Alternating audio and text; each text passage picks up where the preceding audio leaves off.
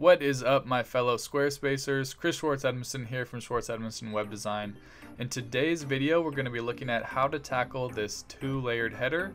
So you can see there's a solid bar at the top with some contact information and social media icons, and then in the bottom layer of the header, we have the header branding and the navigation.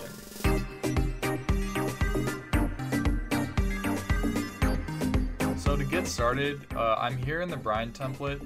I'm pretty sure this effect can only be achieved in the Brine template because this template is kind of unique in that it has a header top and a header bottom, and we need those two rows to be able to achieve this double layered header effect. So the first thing that we have to do is set up our website a little bit to have all the contents that we need to put everything in the areas that we need it to go. So if we hop over to the Pages panel, the first thing that we have to do is we have to put our contact links into the secondary navigation. So if you remember on our example, we have an email and phone number up here. So we need to add those as links to our secondary navigation, because then we're going to tell the template to put secondary navigation links in the top left header. So the first thing that we have to do is click this little plus on the secondary navigation, and then you can add your phone number and email here.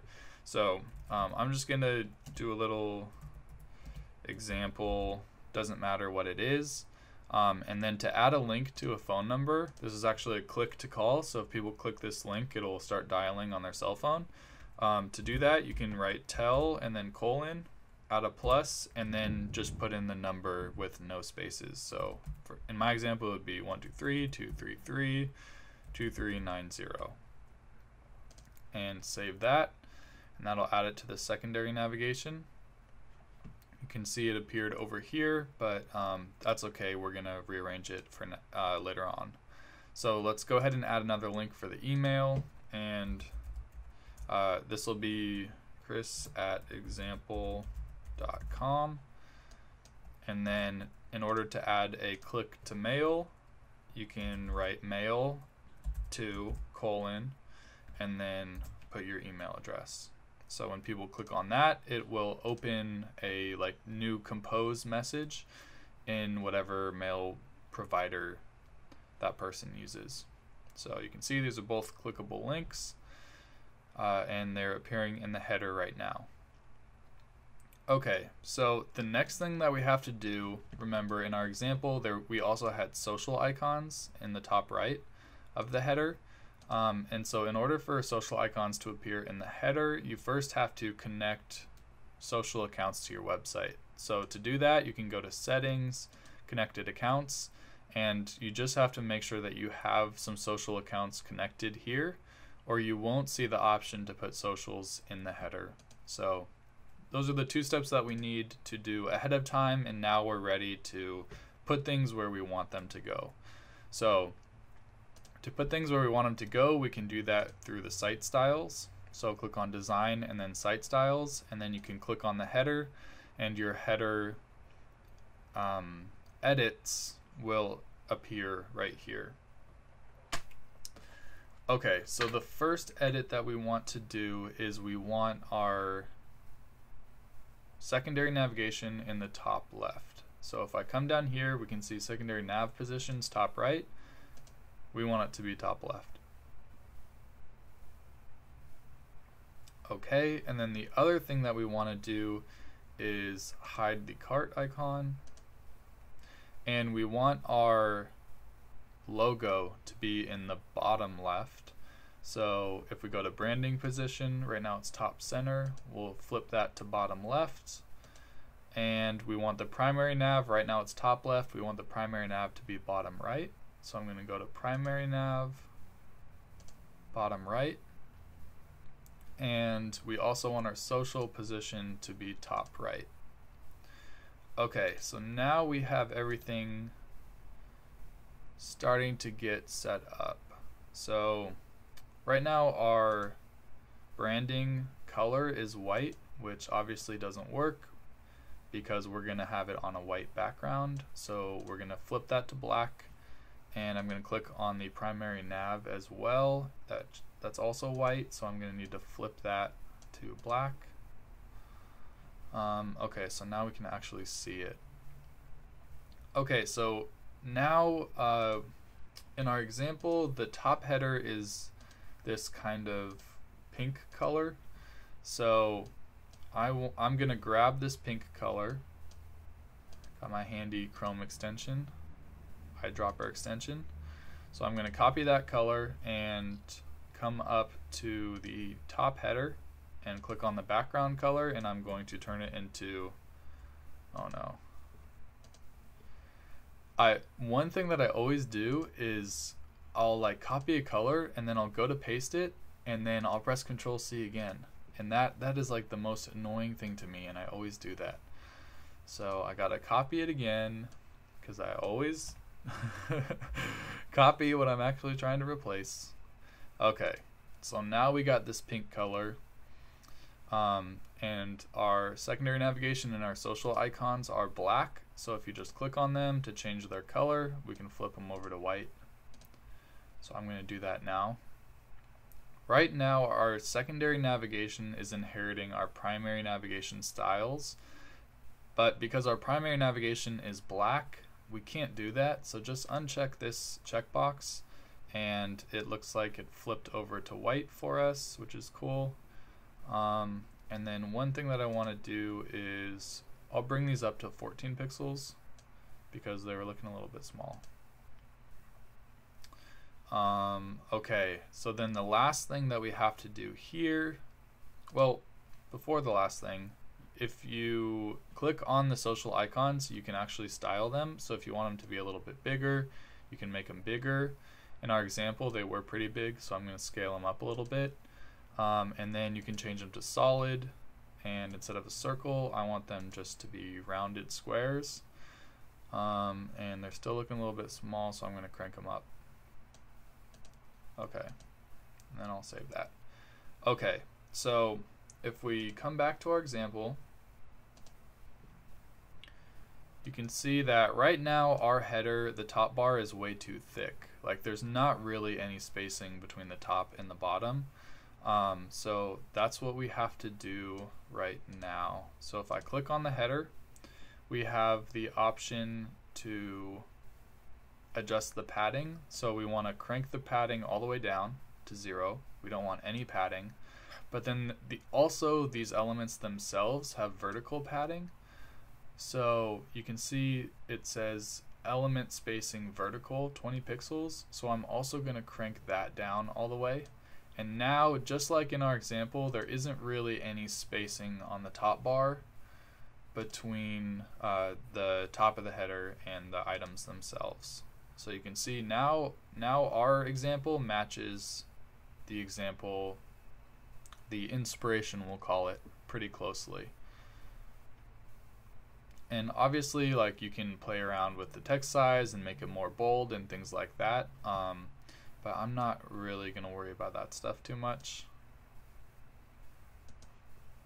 So one thing that I do want to do, just planning ahead of time, we are going to add icons with CSS to each of these links. So I'm thinking that I probably want more spacing between the links. So if you click on your secondary navigation, you can see there's a link spacing option. So I'm just going to crank that up a little bit, and that way we actually have space between them to fit our icons that we're going to add with CSS. Okay, so I'm going to, that looks good to me. The top bar is pretty much set. Now we just have to tackle styling the bottom bar with custom CSS. So the reason that we have to add the color to the bottom header with custom CSS is because there's only a color option for the top header. So there's no background color option for the bottom header because it's actually just an overlay. It's not really meant for what we're having it do, but it works.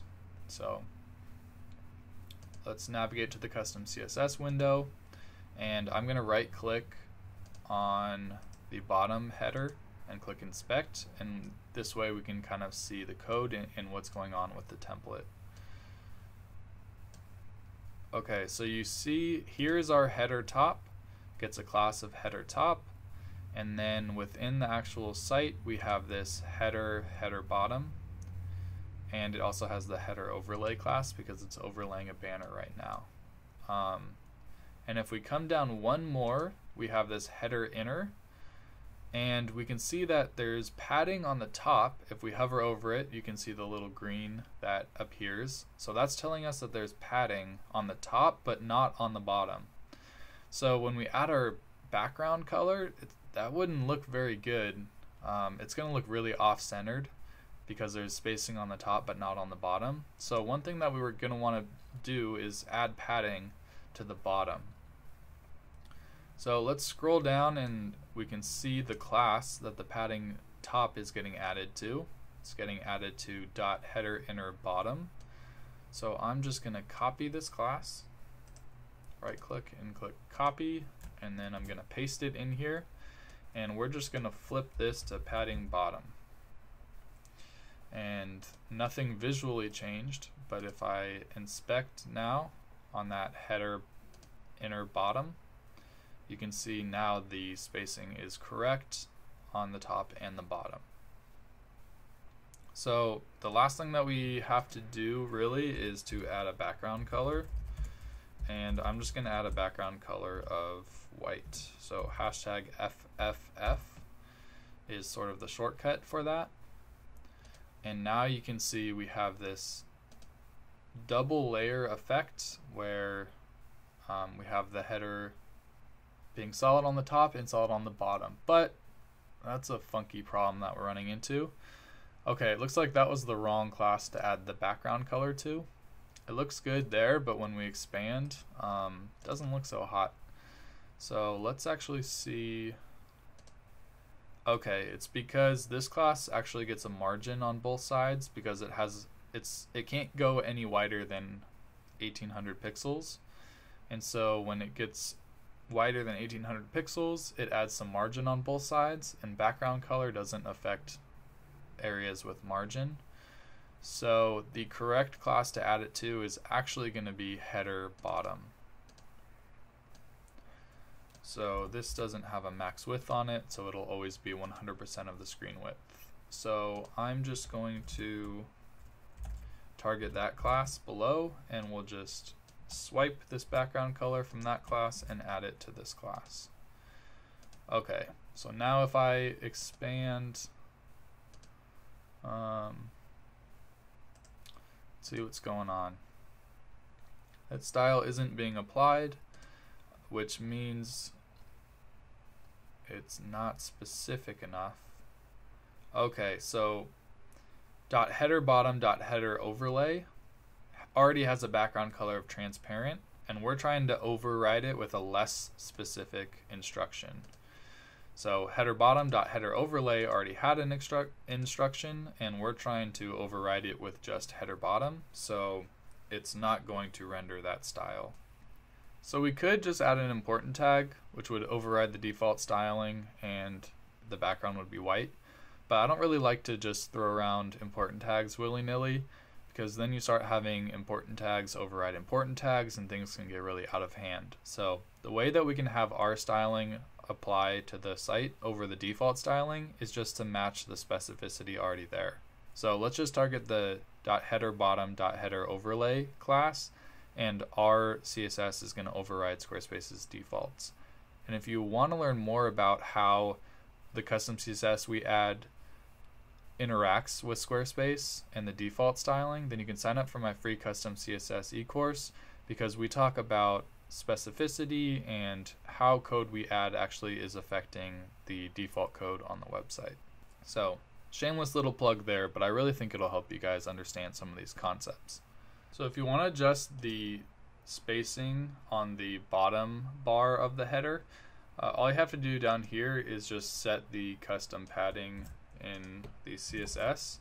So for example, if I wanted more spacing on the top and the bottom, maybe I don't think 20 pixels is enough, then I can just change these to 30 pixels and it'll have a little more breathing room on the bottom. So I like how it looks with a little more breathing room. I'm going to leave it like that.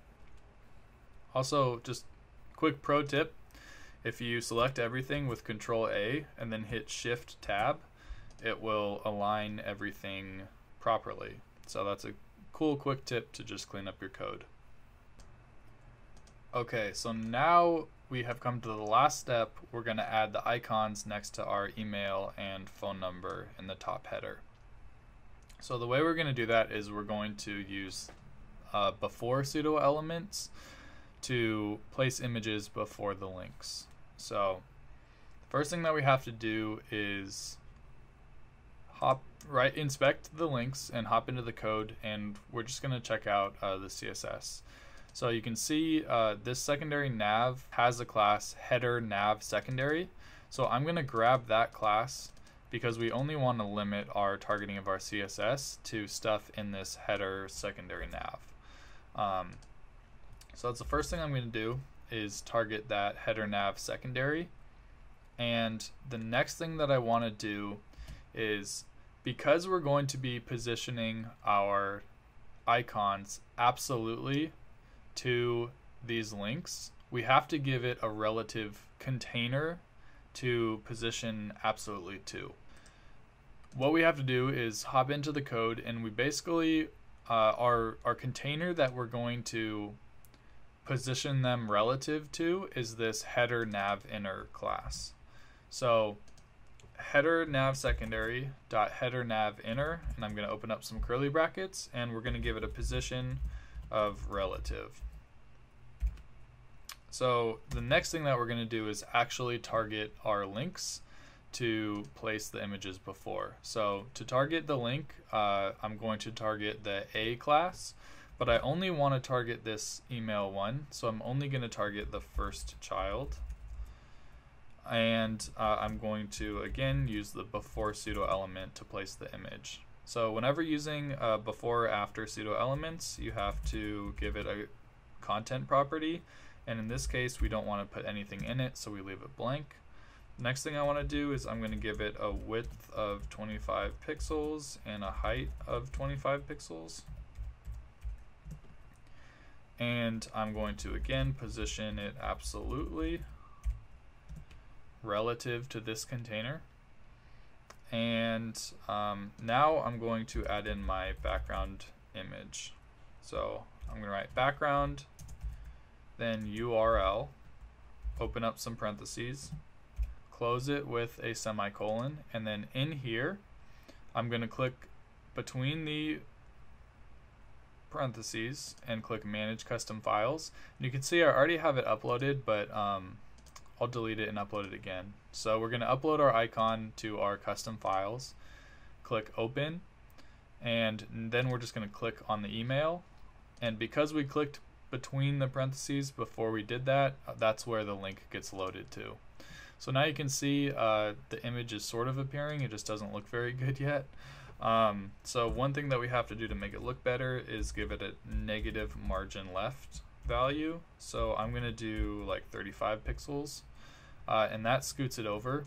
And the other thing we have to do is make sure that the image is always contained within that little 25 by 25 pixel container. So we can make sure that the image is always never getting cut off with the background size property of contain. And so that ensures that the image always stays smaller than its container and doesn't get cut off. Then the last thing that we have to do is give it a top value of 5 pixels, and that'll just scoot it up a little bit.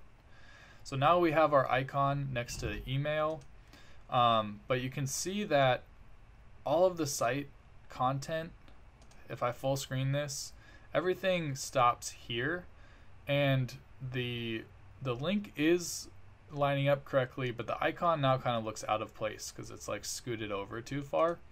So all we have to do is, this container is actually, this header nav inner container is actually getting a negative margin calculated to help like scoot everything over to the edge. So all we have to do is set the margin left to 0, and it'll actually then align everything to the left of the icon. So I'm going to give it a margin left of 0 pixels, and we have to throw an important tag on there because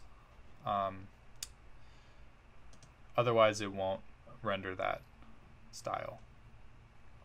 Okay, so you can see now our email icon looks really good next to our link. Everything's lining up correctly, so the only thing that we have left to do is just to repeat that process for our other icon.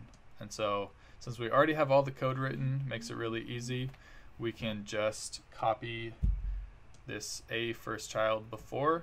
I'm going to copy that. I'm going to drop down below that closing curly bracket, and I'm going to paste, and I'm going to change this first child. I'm going to change it to last child.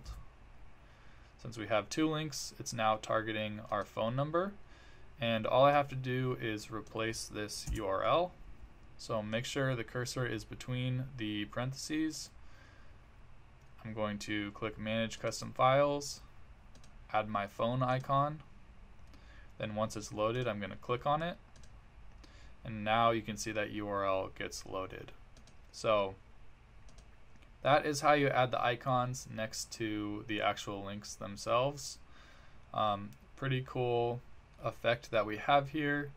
Just like in our example, we now have this split header. We have email, phone with icons. We have our social media icons up here in the top bar of the header. Then we have our branding top in the bottom left, and we have our navigation in the bottom right. So a really cool double layer header effect in Squarespace.